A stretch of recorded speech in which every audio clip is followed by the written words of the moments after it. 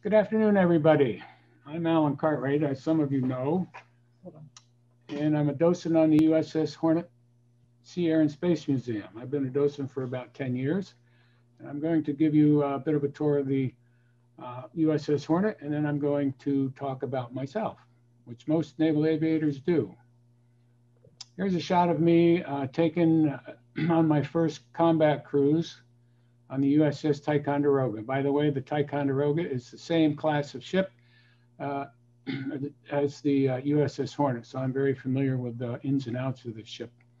And this was taken in probably October, November of 1966. As you can see, I flew the A-4 Skyhawk, which is this airplane. I flew over 200 combat missions and made over 300 carrier landings.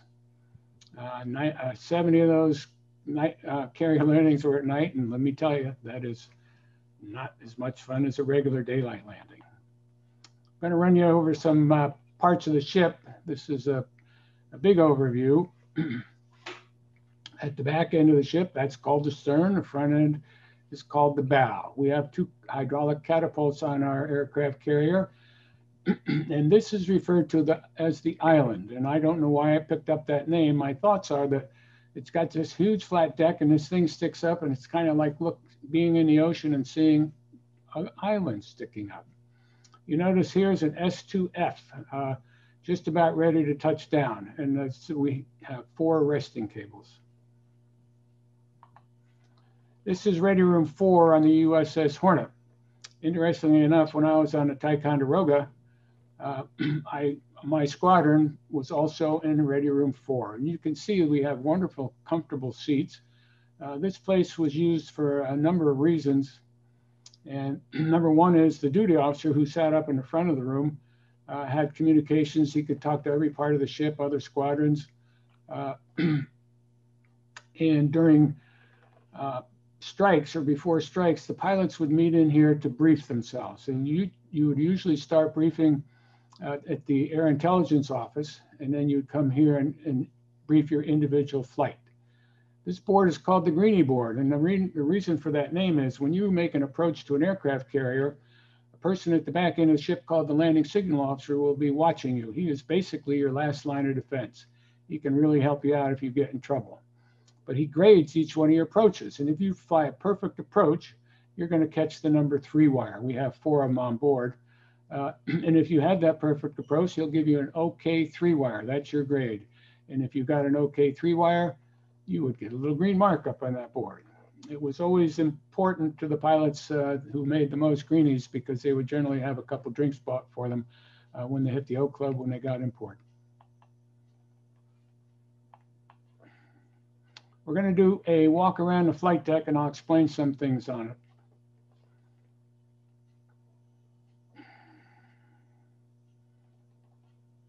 We're going to stop when we look at this F8 here. If you would stop it now, Heidi.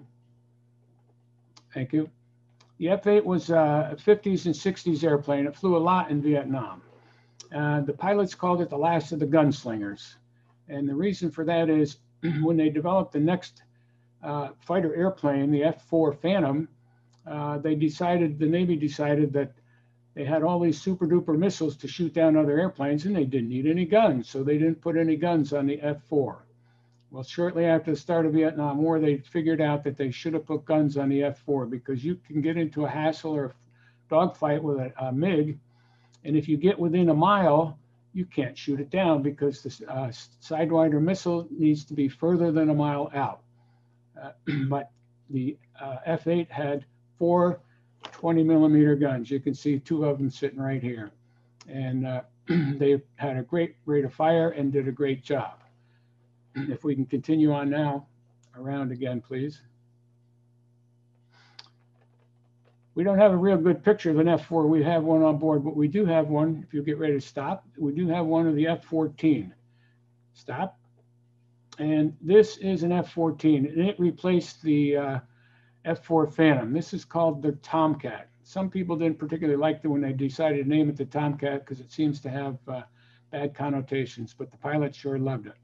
It was a swing wing airplane. What I'm saying is these wings, right now they're in the flight position, and when they get slow or when they're getting ready for takeoff, these wings will swing out and become more of a straight wing airplane. It's better than a Mach 2 airplane, and it had two pilots, correction, it had two people in it. There was a pilot and then a radar intercept operator. And the radar intercept operator would find the enemy and get a missile to shoot the enemy, but he couldn't pull the trigger. That was up to the pilot. Next, yeah, there we go. Hit it go. I think it's not going. Ah, there we go. The next airplane you see is a SH-3 Sea King. It's a helicopter, and it's painted just like the helicopters that picked up the Apollo 11 astronauts, which were on the Hornet. If you'll stop it.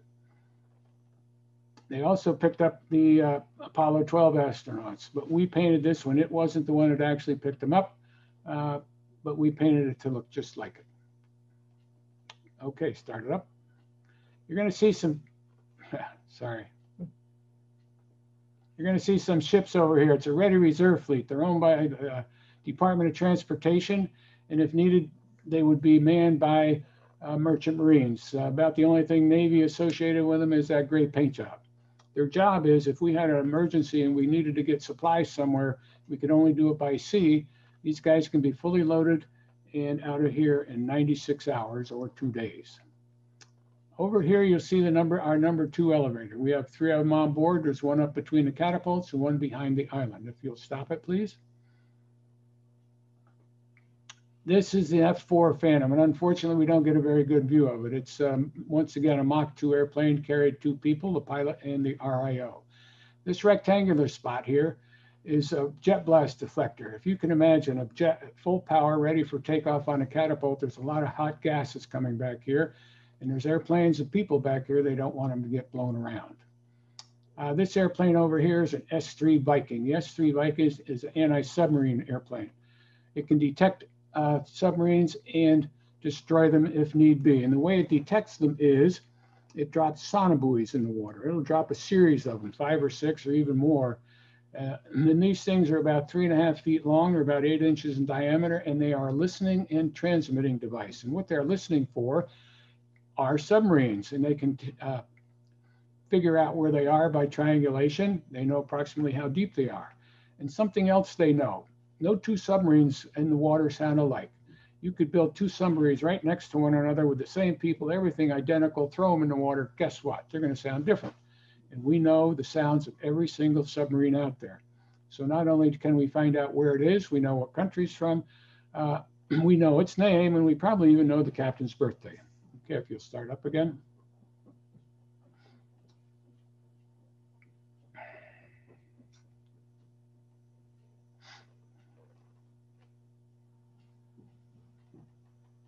This is another view of the island. I'll point some things out on the island.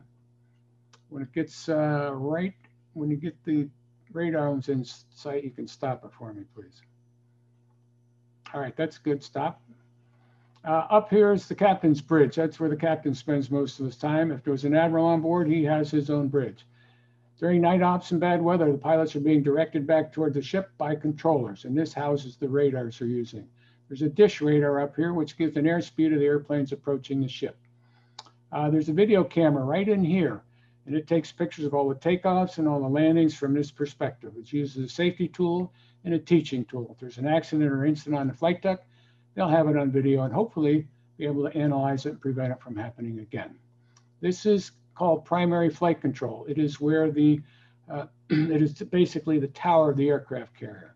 The person up there is called the air boss. He has a lot of responsibilities, one of which is for the safe and orderly conduct of the airplanes flying around the ship.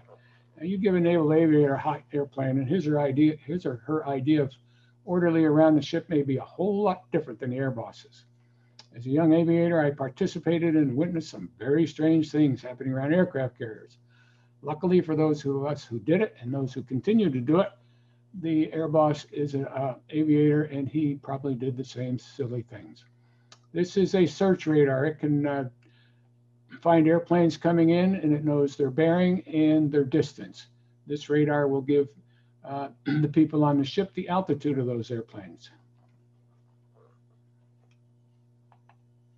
Go to the next slide, please. The flight deck is a very dangerous place to work, and the Navy doesn't want people up there who don't belong up there. So during flight ops, anybody up there will be wearing a colored shirt. The purple shirts are fuelers. The red shirts are crash and salvage. Being a naval aviator, I often wondered why they didn't call them crash and rescue. My thoughts are they figured if you crash on an aircraft carrier, baby, there's not much chance of rescue. They are also the fighter fighters. Ordnance personnel will also be wearing red shirts. They are the people who load the weapons and arm the weapons.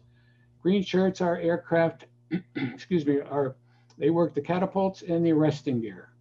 The blue shirts are aircraft handlers. And before they had these cute little tugs to tow airplanes around, these guys would get a bunch of them on an airplane, 1, 2, 3, push, and they'd move it around.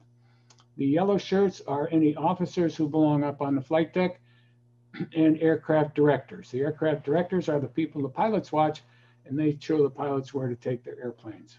White shirts are medical personnel, safety personnel, and certain inspectors. The one shirt you don't see up here is brown shirts. Brown shirts are plane captains.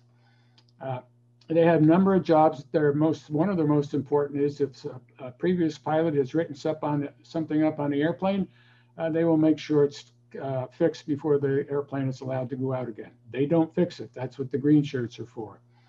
But they make sure it's done. They make sure the cockpit is clean. They make sure the canopy clean and the windscreen is clean. But their most important job is when that airplane is being towed around, they're up in the cockpit. If something happens to the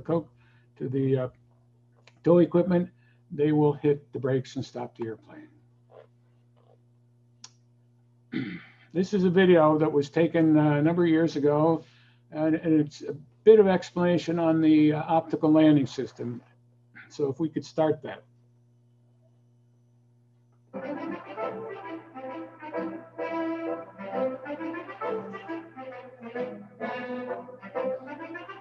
All right, we're looking at the optical landing system. It's on the port side of the landing area. It's what the pilots are watching to give them their altitude information and flight slope information. And what they'll see are these lights right here. You'll notice there's a set of green horizontal lights, and in between there's some yellow lights with the red light at the bottom. Yes. If the pilot wants to see if he's on glide slope, he'll see the yellow light lined up with the green ones. If he goes high, he'll see the light go up. If he goes low, he'll see the light go down. And if he gets too low, he'll see the red light. And if he hasn't figured out he's in trouble, there's a guy right here called the landing signal officer. Will have figured it out. He hits a pickle switch, and that's what the pilot sees. And all he does is full power, raise the nose, go around and try it.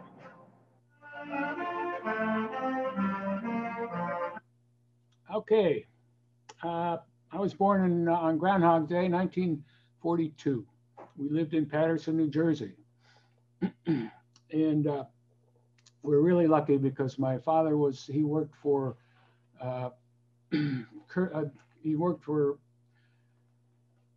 Curtis Wright, and he was deemed necessary to keep the war effort going. So he never got drafted, and we never had to worry about him going off to war. After the war ended, he moved us out to a place called Lake Hopatcong, which is out in the countryside of New Jersey, and he'd been there as a kid himself, and he really liked it. And I went to school, started my schooling there at 5 years old, and it was a rather rural area, as I said. It was a two-room schoolhouse, and it had no running water. For heat in the winter, we had a couple of stoves, and for toilets, they were outhouses. It was really rustic. When I got to be going through school, about halfway through my freshman year in high school, my father was offered a job with Curtis Wright out in California, and he decided to take that job.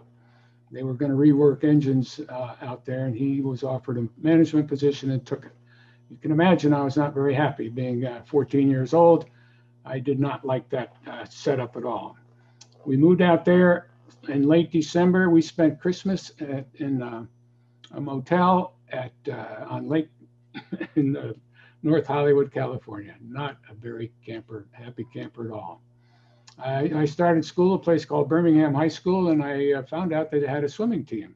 And I had won some races back in when I was living on Lake Hopatcong, New Jersey. So my mother convinced me I should ask the swimming coach if I could join the team, which I did. And I went to the tryouts. By the way, that was my first time in a swimming pool. And I made the JV team. And as the season progressed, I was getting better and faster as a JV, and it looked like I could win the city championships in the 50 free and the 100 free. But one day the coach came to me and said, Allan, we have a chance to win the varsity league championships, but we're one freestyler short on relay. He said, would you do that? And I said, what the heck do I care, you know? So yes, I did. And it turns out we did win that relay and we did win the championship. I also qualified for the city championships, LA City Championships in the 100 freestyle. And I ended up 5th in that event. Throughout my high school career, I kept getting better and better. After my after my sophomore year, I learned how to do the butterfly. I got to be pretty darn good at it. And during my junior year, I became All-American in the 100-yard butterfly. I continued to get better in my senior year. And not only did I repeat as All-American in the 100 fly, but I was All-American in the 100 freestyle, and I was All-American in 200 individual medley, and I swam backstroke on a relay that was All-American. I was recruited by Ohio State, and I went there and I continued to improve. I was All-American in the 200 butterfly, and I swam a leg on the 400 freestyle relay, which was All-American and set a national record. I got out of Ohio State. I did not have a degree, and as you recall, there was the draft, and I knew I was going to get drafted. And I figured that I'd been in ROTC, you had to be in ROTC when you were at Ohio State, and I knew that officers made more money than enlisted personnel, so I decided to find out if there was a program with my college education that I could become an officer. So I called the Army, and they said, well, we don't have a program. I called the Air Force, and they said no, and I was smart enough not to call the Marines, but I got a hold of an old salty Navy chief in Lakehurst, New Jersey. I'd moved back there because my parents were there. And I asked him the same question. And at first he said, well, I'm not sure. And he said, wait a minute, do you wear glasses? And I said, no. He said, do you think you'd like to fly airplanes? I said, will that make me an officer? He said, yes. I said, I'd love to fly airplanes. So I took some tests and I got appointed as a naval aviation cadet. And here's a picture of me as a cadet. My friend of mine who was also a NAVCAD called us the top 10% of college dropouts. And that may or may not be true, but it was a way for me to get to be an officer, and I didn't particularly care how I got there, but I wanted to be an officer to make more money. My class date was 17 of November 1963, and as you recall, that was shortly before President Kennedy was killed and about a year before the Vietnam War started. The program was 18 months. It was a year and a half of training and then 3.5 years out in the fleet. I got my wings in the end of June of 1965, and I was assigned to A4s. But during the program, two of the airplanes I did fly, the first one was a T-34 Mentor. That was the first airplane I ever flew. Solo did that. And then I went on to the ever popular T-2 Buckeye. And that was in the jet pipeline. You either went props, jets, or helos, and I apparently had enough grades to be jets. I also flew the TF-9J and the F-11 Tiger. As I mentioned, I was assigned to a squadron out in Alameda, California called VSF-1. And I was to fly the A4s. And what I'm going to do now is walk you around the A4. And if you would please start this. You can notice it's got that funny paint job, and that's because the A4 was used as the aggressor airplane for Top Gun. Okay, stop. You can notice this is a two-seated airplane. This is a trainer version. That's why it's called the TA4. It also has that funny paint job on it. Why is that? Well, as I mentioned, it was used in the aggressor airplane to most mimic the MiGs that we were fighting in Vietnam. So I guess the Navy decided to paint it up to look a little bit like a North Vietnamese airplane. These are not bombs. These are fuel tanks. This is called a TER. It's a triple ejection rack, and it normally wouldn't be out on this part of the wing. It would either be on this part of the wing or sometimes in the center. And what it did is this is where you put your bombs or rockets. And it's called a TER. It stands for triple ejection rack. It would actually force the bombs off. This is a slat. A slat is a high lift device. When you get slow, you need to have more lift.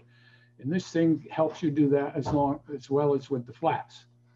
And the way the guy designed this plane, doesn't have any hydraulic systems to make it come out like they have on airliners. He wanted to save weight. So this is an aerodynamic slat. At slow speeds, out it comes. And at fast speeds, the air pressure on the slat forces it back up. And now you have a nice, smooth, fast wing.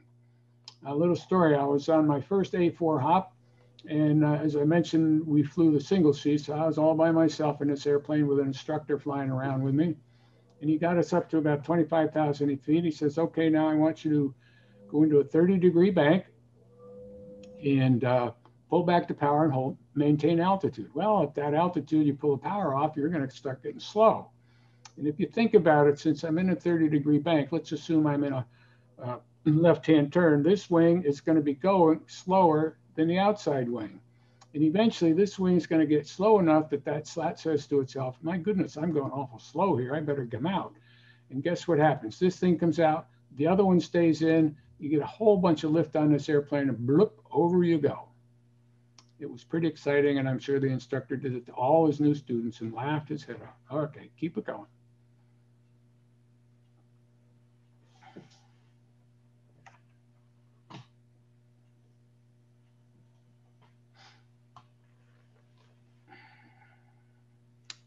We'll get to the other side here shortly.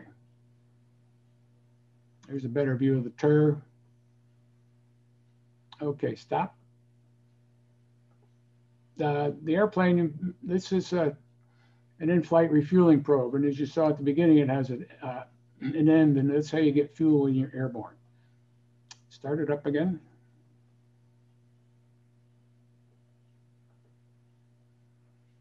Coming back here, you will see a speed brake. Stop. Thank you. The speed brake, there's one just like it on the other side. There's a switch on your throttle that when you pull it back, those speed brakes come out. And what it does, it slows the airplane down in a big, big hurry. But it's also used when you're on approach. Now, why would you want something to slow you down on approach? You don't necessarily want it to slow you down, but when those speed brakes are out, it takes extra power to maintain your speed. And the reason you need extra power is because a jet engine doesn't have instant power like a piston engine does. And it takes a while after you go to full throttle to get that full speed. So with the speed brakes out, guess what? You had to have a little extra power so that you were spooled up for that approach. Okay, next slide, please. When you're flying a jet airplane, you are pretty well dressed up. You have a lot of equipment on, and here's some of the equipment we have. This is called the Mark III inflator, and when you're in the water, you want to be able to float. You pull a couple handles, and this thing blows up to keep you afloat. You have a harness. This is a harness, and it goes right in here, and the harness attaches you to the ejection seat, which is part of that is the parachute, and also it attaches you to the seat pan, and in the seat pan is a bunch of survival gear, one of which is a one-man life raft. And guess what? They put some shark repellent in there. I don't know if it ever works. I never had to try it. These pieces here are one suit, and there's a belt across here too that has air bladders in them. When you're flying around and you pull back on your stick, it forces you down into the seat, and everything about you wants to go down, including the blood from your brain. Well, if you pull too hard, that blood could go down and you could lose consciousness. What this G suit does is there's a hose comes out and plugs into the side of your airplane. As you pull G, that hose fills up with air, fills up these air bladders, which doesn't allow the blood to go down, and so you maintain consciousness. You notice this suit is an orange flight suit. When we were flying in Vietnam, we didn't want to wear orange flight suits. So if you look over here, here's another flight suit, and it's jungle color, so that if we had to be in the jungle, you wouldn't get shot down. Also, this one shows light. It's a strobe light. It's very, very bright. So if you're in the water and want to be found, you turn the strobe light on. We also carried a flashlight, and you can see it's got a 90-degree with a red light in it. And at night, when you're getting ready, when you're taking off, you would turn that on in case you lost any lights in the cockpit. We also, over Vietnam, we carried weapons. I carried a .38 revolver. Most people did. We also carried a knife and a bunch of other stuff. Next slide, please. I was assigned to my first squadron, VSF-1. It was based up here in Alameda, and it was a great squadron, a great commanding officer. I was a young ensign having a great time, and we were supposed to go out on the Shangri-La on a cruise to the Mediterranean.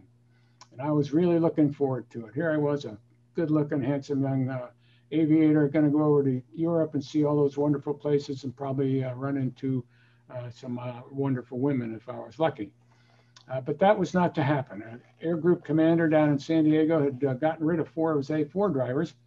For whatever reason, I don't know, but he needed replacements. And we had had a lot of training up there in VSF-1.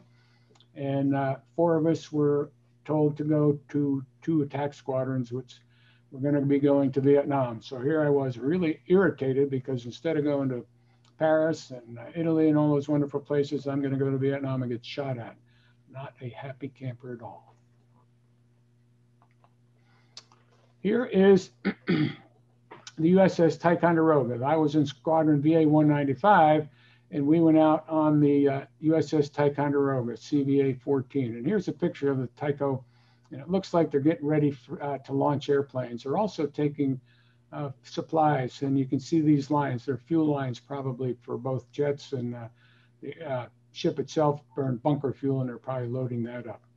Here's a map of Vietnam, and this is called Yankee Station. And this is where the carriers would be stationed. We usually had 3 of them out there. And the DMZ was right around here somewhere. Everything up above there was the bad guys, and we had some good guys down below here. You can see Vinh, that was a place I'll talk about in a minute. This is Hanoi, the capital, and Haiphong Harbor. We did a lot of weapon work along the Highway 1 here, and then we'd have big strikes into Hanoi and Haiphong, also Vinh. Here's a picture of me. Pilots man your planes. And I'm getting ready to go out on a mission, and I'm not sure exactly which one this was. It may be one of the ones that we'll see in a little bit. The way the Navy gave out awards, and I'll talk about that a little bit later, every 10 combat missions you flew, you got an air medal. I have read air medal write-ups from World War II, and I tell you what, I'm a bit embarrassed that I got an air medal for what I did compared to what those guys did. This video will show me on my 200th combat mission. You can see here's a picture of the USS Ticonderoga getting to take off. And you'll notice they have the fighters up here. They go out, and their whole job is to protect those of us flying attack airplanes. And here are the attack airplanes getting ready to go.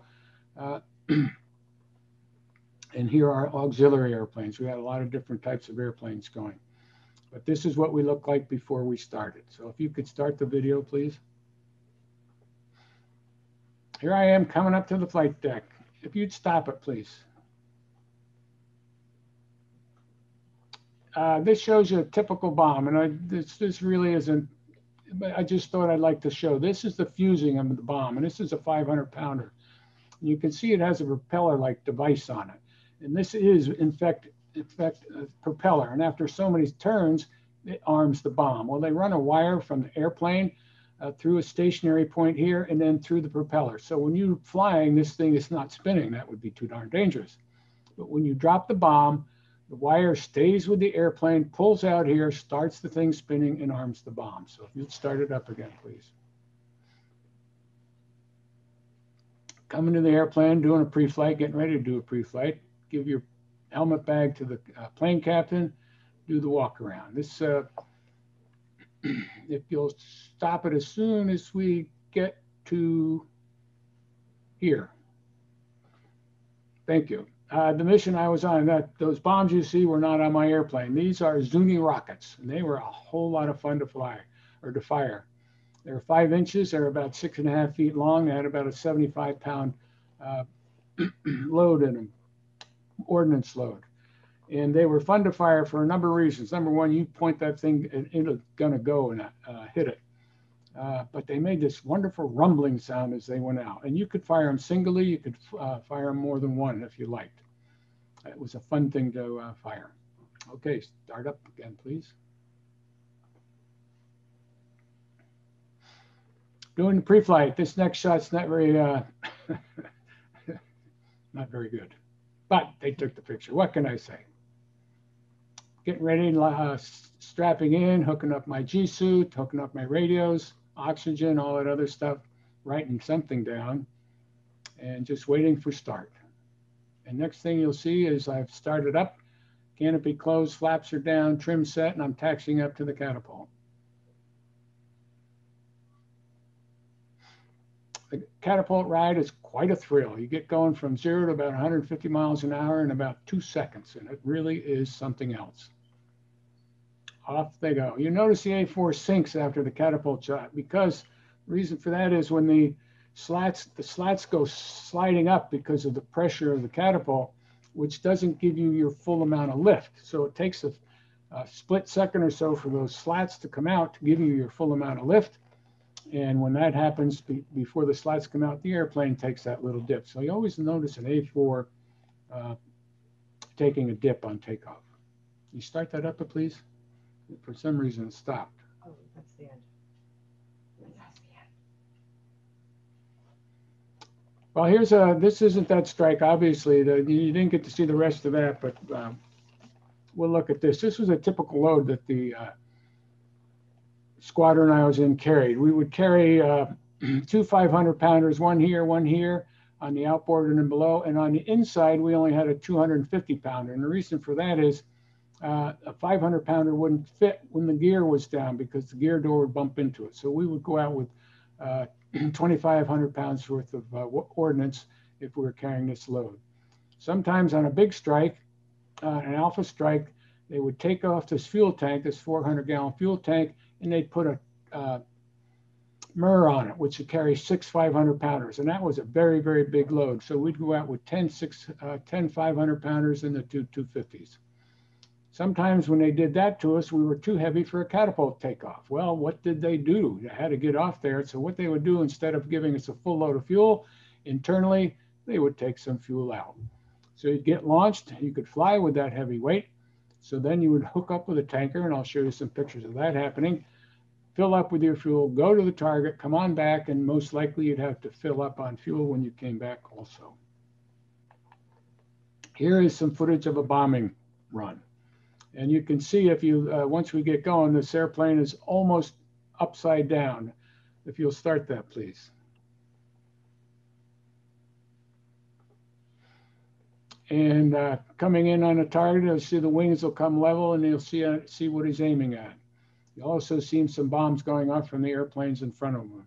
And they're right along a river, and my guess is this was a place where the North Vietnamese brought in supplies, and we decided to bomb the supply places where they're keeping the supplies. You'll start to see that now. He's leveling off, and there's the guy in front of him dropping the bombs. As soon as you dropped your bombs, you got your nose up, started moving around because they were tracking you and you didn't want them to hit you.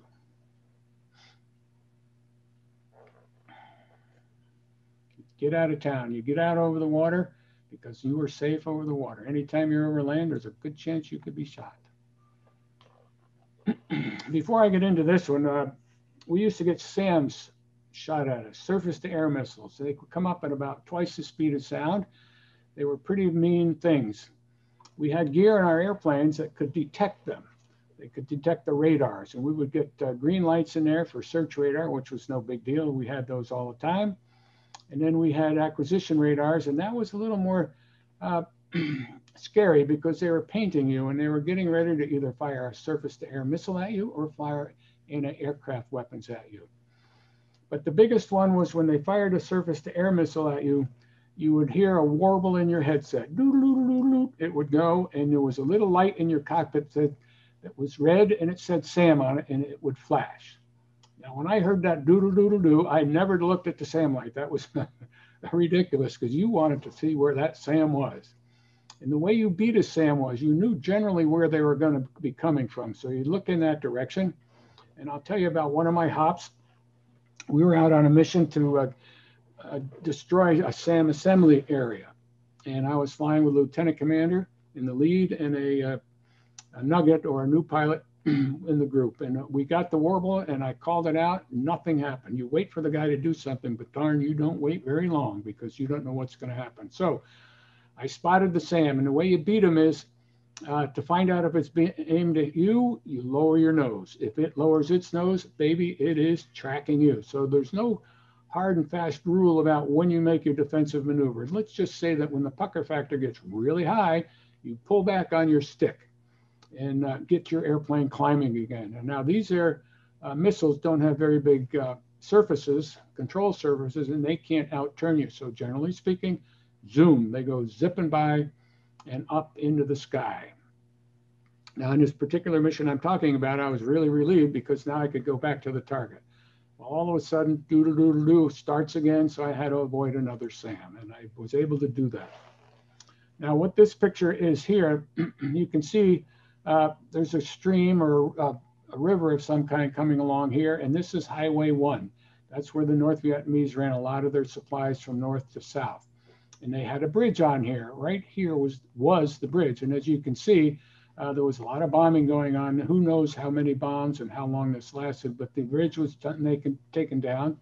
My guess is they built another one and that was taken down. Well, the North Vietnamese weren't dummies. They said, well, we're tired of building that one. So what they did, and I imagine that's what this target was, is they would build another bridge and they'd build a bypass road. And guess what? There's the other bridge.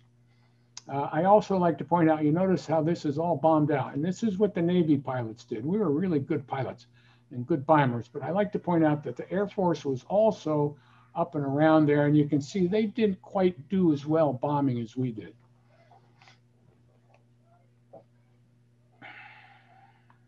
This next is a little bit better close-up. And the reason for this is, number one, there's that new bridge. You can see the road coming by. But I also like to point this out. This is where they would have anti-aircraft weapons, either surface-to-air missiles or anti-aircraft. And in the center was where the people would live, I guess, and that's where their control equipment is. As you can see, this one is not manned. And I've often wondered why we didn't just bomb this, because even though there's no weapons there, if you bomb it, you are going to cause havoc with them. After a flight, especially a heavy flight like I talked about, no 400-gallon fuel tank on here. By the way, this is yours truly tanking off the A-3 Skywarrior. You would need fuel to get back to the ship. And this is me, as I said, tanking off the A-3. And I know it was a big strike, as I said. There was no 400-gallon tank on there, so we had, or I was carrying the 10 500-pounders. The A-4 could also give fuel. And if you'll notice, this is an A-4. By the way, look at the name. And this is called a buddy store. A buddy store allowed the A-4 to give fuel to other airplanes. And what's in here is an air-driven hydraulic pump. And this propeller would spin, power the pump. And in here was a long hose that would send out a refueling capabilities. And the next picture shows you that happening. Now this is an A-4 with the refueling drogue on it, and I took this picture, and as I'm approaching to put that refueling probe in. And here's a closer picture. This is after I'm plugged in. You can see I'm really close. In fact, you're so close. The A-4, as opposed to the A-3, the A-3 had engines on the wing, so it's nice and smooth back here. But with the A-4, the thrust, their exhaust tank or exhaust was up here, and it would hit your rudder, and you get these little bit of vibrations in the airplane. This is a picture I took of myself, and you can see it's a little out of focus. I took it after one of my strikes, and the picture is very representative of how I was a little out of focus myself after strikes. Here I am landing after that 200th mission. You could start that, please. Stopping an airplane at 175 feet, going from 130 miles an hour, 140 miles an hour to zero is really something else. It throws you forward, but you're at least back. And I would always go down and get myself a nice shot of VO. Here I am coming out after that mission, sweaty as can be. Captain of the ship congratulates me. Big smile.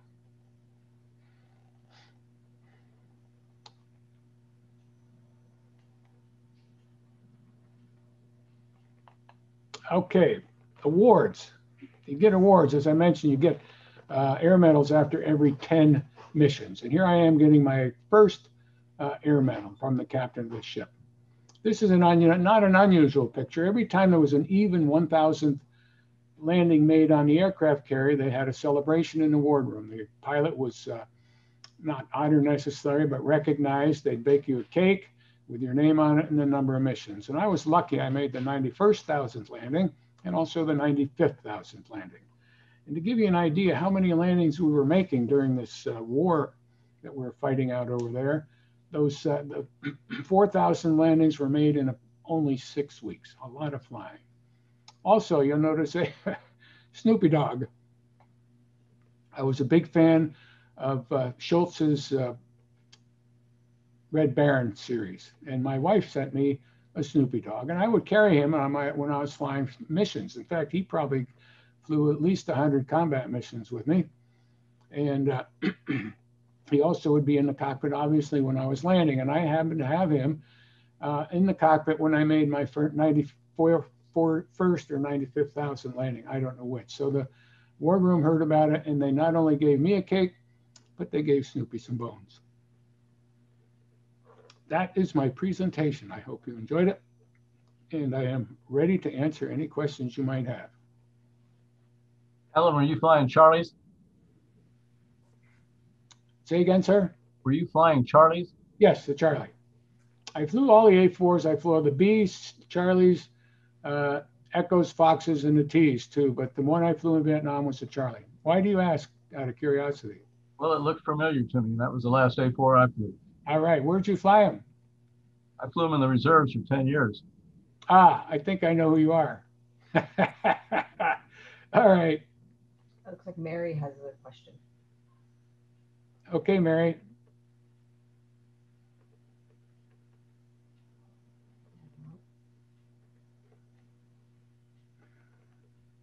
Any other questions? I'm sure you have some, Linda. Come on. No, I'm very impressed with your record and your swimming record and all of that. That's just amazing to me. Plus, you're a Buckeye, so heck. By the way, by the way, in 1962, we won the NC2A championship. I know. I looked your name up. I found that. Thank you. You were highlighted on the net. So did you see Artie Wolf's name? Believe it. Yeah. Okay. And then a friend of mine's husband served on the Ticonderoga, so that was nice to see that. Oh, good. That Good. name, yeah. But thank you very much. You're welcome. Any other questions? I know Steve Lavelle has one about nitrogen, but I won't go into that. It's a personal thing we have. Rich, you got any questions? Well, not really. I just was kind of wondering if they made you swim any place when you were there over there. No, but strangely enough, during my time in the Navy, I did do some competing. They had a race, they had a meet up here in Alameda. I also swam one when I was going through, oh no, not Chuck. I also had one when I was going through Mississippi, Meridian. They had a meet there. And so that, yeah, that was fun. Alan, do you happen to remember the name of the captain that was greeting you on your 200th landing? He looked really familiar to me, and I can't place his face right now. I can't remember that. I could probably look it up, Chuck, but no. Do you think he was a Hornet captain at one point? I doubt it. Generally, they only served 1 year. Oh, there's Buckeyes, Bill, in back of you. Very nice, the stadium. I put that up just for you. Thank you. Yeah, they only would serve 1 year was about all. So the chances of him being a captain on both ships or two different ships are not very high. Hey, Alan, I do have one more question. When you make that rotation off the catapult, is that I was always thought that you had to make an angle of attack change as well as wait for those slats to come back out, right? Well, the slats were almost instantaneously. It was just a very, very short period of time, and they would come out because you're only going 130 knots or so. And so they would come out almost instantaneously, but you would just get that little bit of a settle. As far as rotation and everything, I developed a method of, on the catapult shot, I would just put my hand right by my waist, right in between my legs. I would not hold onto the stick.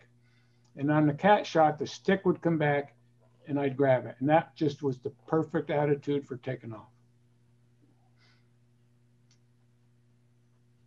So Alan, what kind of plane was the Buckeye? Did you say it was a training plane, a Yes. jet? Okay. Something, a little education. When you look at the letter in front of the number of an airplane, it tells you what it does. T is for training, and the Buckeye was the T2. Okay. A4 was attack. The plane that Rich flew was an F8 or fighter. So you can tell what the airplane does by that letter in front of the number. Oh, thank you very much. Now, Thank you. The modern Navy airplanes are the FA-18. So they do both fighter and attack. And I have always said or believed that if you have an airplane that does two jobs, it doesn't do them as well as the single one. A fighter that's an also attack will not be as good a fighter or as a good attack as it could have been if it was just one or the other. But that's my prejudice. So. Thank you. You're welcome. Someone else. And those planes were built in Columbus, Ohio. I just read. Yes, the T2 Buckeye was. Yep. Well, that's Yeah. probably why it got the nickname. I think so. Did someone else have a question? Nicely done, Alan. Thank you. And thank you all for listening. It was an honor. Nicely done. Steve, you're going to have to put up your Eagle Globe and Anchor behind your head instead of the flag for the next one, okay? Okay. Linda, in case you didn't guess, the five other guys, the five of us you see here are all docents on Hornet. I know, I just haven't met you. So I hope to meet you sometime to show you my ankle tattoo, you know? Well, yes. Well, the ship's open Friday, Saturday, Sunday, and Monday. And if you really want a tour, maybe we can give you my email address and we can set something up. You can come on down. I'll give you a private tour. Well, as Heidi knows, last week we had 45 kindergartners on board that Heidi and I Was did that right? activities with. Ah, okay, Yeah, okay. Linda teaches the kids, Alan. Ah, very good. Yeah, Very yeah. good. Give her Yeah, I'm in the education group. So Yeah. yeah. But thank you again. You're welcome. Thank you, everyone. Great job, Alan. Thanks. Take All care. righty, bye.